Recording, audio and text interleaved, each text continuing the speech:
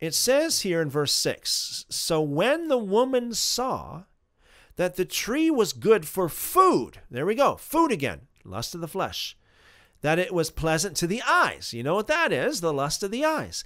And desirable to make one wise. Now, of course, this is not the wisdom according to God, per se. You could say carnal wisdom.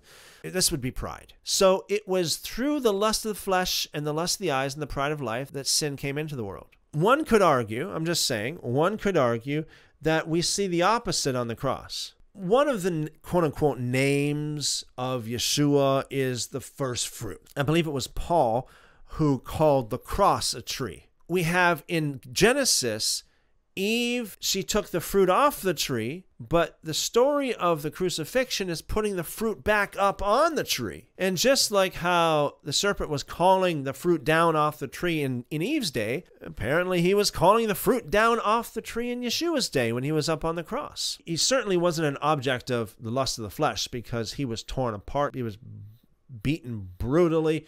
He wasn't an object of the lust of the flesh or the lust of the eyes. But then you might say, what about the pride of life? For wisdom, Eve took the fruit off the tree. But according to Acts chapter 3, it was because of the ignorance of the rulers of Israel that he was put back up on the tree, so to speak.